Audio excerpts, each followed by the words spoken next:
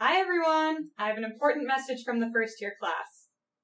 We know a lot of people are curious about the new curriculum this year, and you might have heard of some recent additions like LCE and TBL, but you probably haven't heard of a new program we're piloting this year called Peer-Based Learning, or PEOBLE. We thought it would be fun to give you a little peek at what we've been doing in PEOBLE and show you an educational video from our genetics course. So, here it is. Enjoy!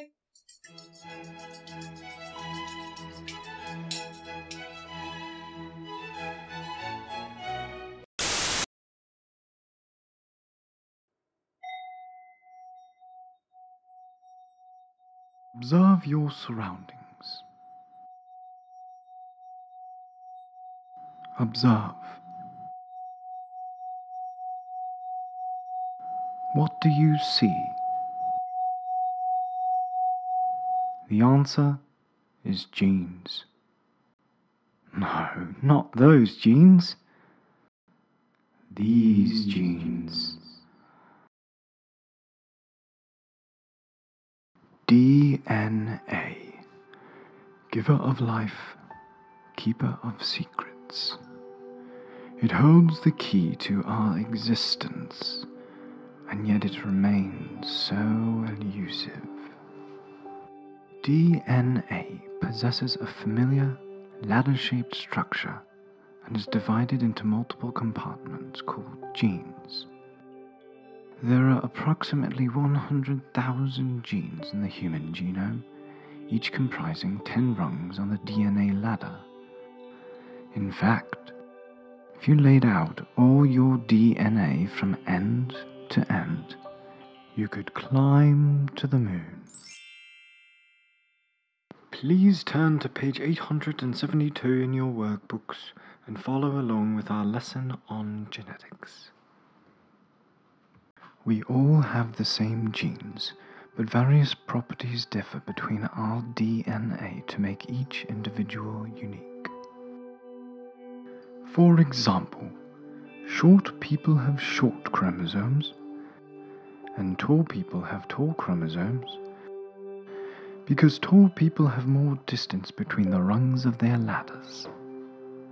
That is why they need such long legs. Sun exposure can damage DNA, creating distress genes. Genes can teach us a lot about someone. Here, we're taking a closer look at someone's genes. Upon close examination, we can deduce that the subject is from Toronto. What a beautiful city. Sometimes, two people have the same DNA structure.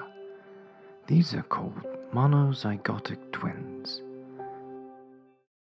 Put that in your pocket. Congratulations on your monozygomatic twin. Monosymplotic twins are nearly indistinguishable. This rare phenomenon is both chronic and untreatable. You may have heard of a famous monogamous twin, Lindsay Lohan. Don't forget to put that in your pocket. Now let's do an experiment. Mendelian genetics is named after the father of genetics, Nelson Mandela. Let's recreate one of his most famous experiments, the pea experiment. Recall that offspring inherit features from both parents. To demonstrate this, we will mate a red pea plant with a yellow pea plant. Let's give them some privacy.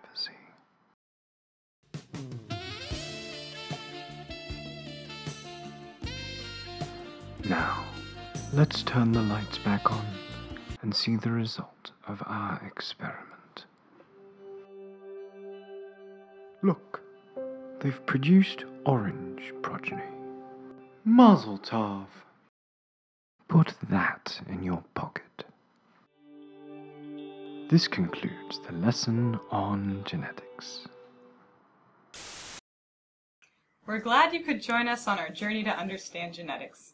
See you next time!